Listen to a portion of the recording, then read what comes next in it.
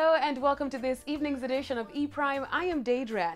Now, Julian, Marley and the Wailers reunite for UNICEF. Reggae singer Julian Marley and the Wailers band treated music lovers to a performance of Bob Marley's 1965 reggae anthem, One Love, over the weekend at the UNICEF USA Won't Stop virtual concert. One love, one heart, The musical event, which also featured performances and special appearances from artists including Sting, Cher and Chloe and Halle, aimed to highlight UNICEF's COVID-19 response for frontline workers, health experts and the children UNICEF serves. Now, black women create billboard history. Doja Cat, Nicki Minaj, Megan Thee Stallion and Beyonce have created billboard history, as this week marks the first in which 4 black female solo artists occupy the chart's top 2 spots on the Billboard Hot 100 Songs chart.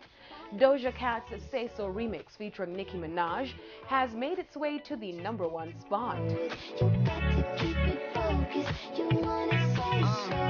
Every time I take a break, the game be so boring. Pretty like Naomi, Cassie plus Lorman. While Megan Thee Stallion's Savage remix featuring Beyonce sits at #2. I'm mood and I'm moody. I'm a savage. Classy, bougie, ratchet. The feat also marks the first time the 2 solo songs by female rappers have made the Hot 100 top 10 simultaneously.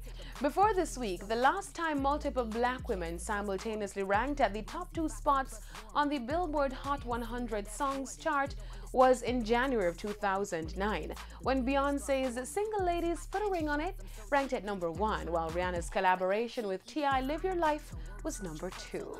That's it for this evening's edition of E-Prime. I am Daedran. Thank you for watching.